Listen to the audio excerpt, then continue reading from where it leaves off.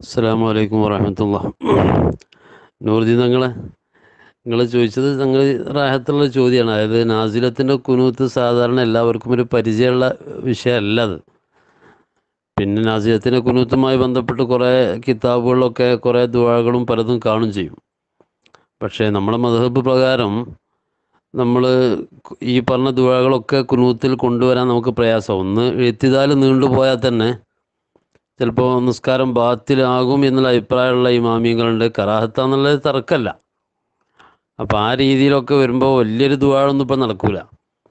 അപ്പോൾ നമ്മൾ മുമ്പൊക്കെ ഇവിടെ ബാബരി മസ്ജിദ് വിഷയം മറ്റൊക്കെ ഉണ്ടായ സമയത്തൊക്കെ നാസിലത്തിൻ്റെ കുനൂത്ത് ഓതിൻ്റെ അന്നത്തെ കാലത്ത് നമുക്ക് കണ്ണിയത്ത് ഉസ്താദ് ഷംസുലമ പോലത്തെ മഹാന്മാർക്ക് ഹയാത്തുള്ള ആ കാലത്ത് നമ്മൾ നാസിലത്തിൻ്റെ കുനൂത്ത് നമ്മളൊക്കെ ഓതി എനിക്ക് ഓർമ്മയുണ്ട്. ദർസിലൊക്കെ പഠിക്കുന്ന കാലത്ത് ഓതിയൊരു ഓർമ്മയുണ്ട്.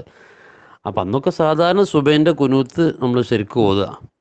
ആ സുബൈൻ്റെ കുനൂത്തിൽ വഖിന ശർറമ ഖളൈത്ത് എന്ന് പറയുന്ന ആ സമയം അവിടെ വേണമെങ്കിൽ നമ്മുടെ ഈ ബലാഗ് നീങ്ങാൻ വേണ്ടിയുള്ള ദുആ കൊണ്ടുവരാം. അല്ലെങ്കിൽ വഖിന ശർറമ ഖളൈത്ത് എന്നൊരു 3 തവണ ആവർത്തിച്ച് ചെല്ലുക, അത്ര മതി. ഇന്നവനെ സാധാരണ കുനൂത്ത് പോലെ ആയും ചെയ്തു. വഖിന ശർറമ ഖളൈത്ത് എന്ന് പറയുമ്പോൾ എല്ലാവരുടെ കൽബിലും ഇപ്പോൾ വന്ന ഈ വിപത്തൊന്ന് നീങ്ങി കിട്ടണം എന്നുള്ള ചിന്തയാണല്ലോ വരിക. അപ്പം അത് മതി. അപ്പോൾ ആ രീതിയിൽ ഇപ്പോഴുള്ള ബലാഗ് നീങ്ങി കിട്ടാൻ വേണ്ടിയുള്ള ദുആകളൊക്കെ നമുക്ക് കൊണ്ടുവരാം.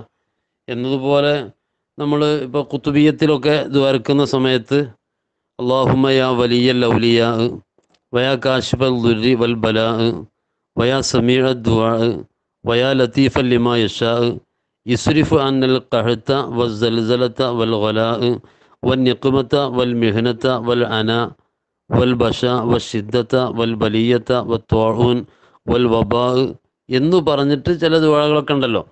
അങ്ങനെ സാധാരണ ഖുതുബയിലും അതുപോലെ ഖുതുബിയത്ത് പോലത്തതിലും അതുപോലെ മൗലിദിലൊക്കെ നമ്മൾ ഈ വബാവും അതുപോലെ മറ്റുള്ള പിന്നെ ത്വാഊനും പിന്നെ ബലാഗ് ഷിദ്ദത്തും ഒക്കെ നീങ്ങിപ്പോകാൻ വേണ്ടിയുള്ള ദുആ ഉണ്ടല്ലോ. അങ്ങനത്തെ ഏതെങ്കിലും ദുആ കൊണ്ടുവന്നാലും കുഴപ്പമൊന്നുമില്ല.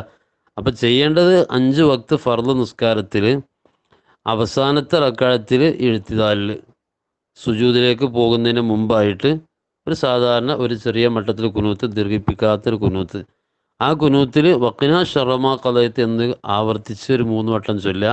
അതല്ലെങ്കിൽ ഈ ബലാഗ് നീങ്ങാൻ വേണ്ടിയുള്ള മറ്റേതെങ്കിലും ഒരു ചെറിയ ദുആ ഒരിക്കലും ദീർഘിപ്പിക്കാതെ അങ്ങനെ ഒരു നാസിലത്തിൻ്റെ കുനൂത്ത് എന്ന നിലക്ക് കാര്യങ്ങളൊക്കെ നിർവഹിക്കുക.